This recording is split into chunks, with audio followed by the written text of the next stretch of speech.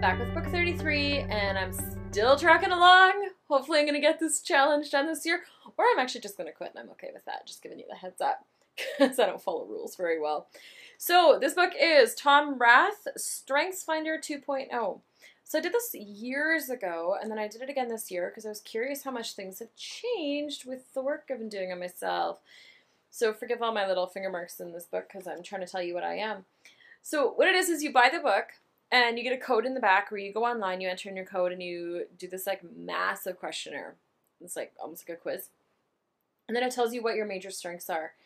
So within each one, it goes through kind of like a beginning of like, this is what it is. So I'm going to give you an example. One of mine is activator. When can we start? This is a recurring question in your life. You are impatient for action.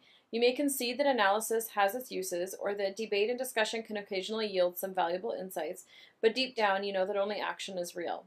Only action can make things happen. Only action leads to performance. Once a decision is made, you cannot not act. Others may worry that there are still some things we don't know, but this doesn't seem to slow you down. If the decision has been made to go across town, you know that the fastest way to get there is to go stoplight to stoplight. You are not going to sit around waiting until the lights have turned green. Besides, if in your view, action and thinking are not opposites. In fact, guided by your activator theme, you believe that action is the best device for learning. You make a decision, you take action, you look at the result, and you learn. This learning informs your next action and your next. How can you grow if you have nothing to react to? Well, you believe you can't. You must put yourself out there. You must take the next step. It is the only way to keep your thinking fresh and informed. The bottom line is this. You know you will be judged not by what you say, not by what you do, what you think, but by what you get done. This does not frighten you, it pleases you. Kinda true. Then it goes into what it sounds like. So it goes through like a few different people and how they've used that in their life. And then it goes into ideas for action. So how to work with that in your life. And then the last section goes into working with others who have activator. So it's this like quick little 3-page thing on each of them. There's 34 themes. I gave this book an 8 out of 10. So an 8 because it is really interesting and it's very shockingly realistic and true. But it lost some points for me because I feel like it needed more. It's not a huge book, right? It's quite small. And it just needed more. It was like, yeah, okay, but now that I know what I am, what do I do with it and how is this beneficial?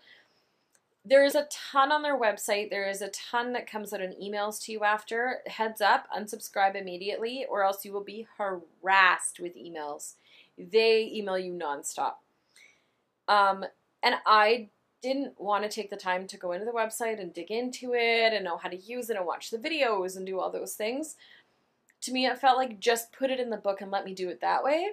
But that's my personal preference. So curiosity for you guys, so you know what mine are, is activator, command, maximizer, relator, and strategic, which is kind of interesting. So I'm going to make my assistant read it and know how to work better with me because I'm sure that I drive her insane most days. But I recommend checking it out. If you're curious about what's going on in your world in terms of your strengths, what your strengths are, and how to use them, this is a really good book. I don't really know who to recommend it to be really honest. It's not one of my, like, top of my list. Everybody has to do it books. But it is really interesting. And so for the money it costs, yeah, take a chance on it and read it.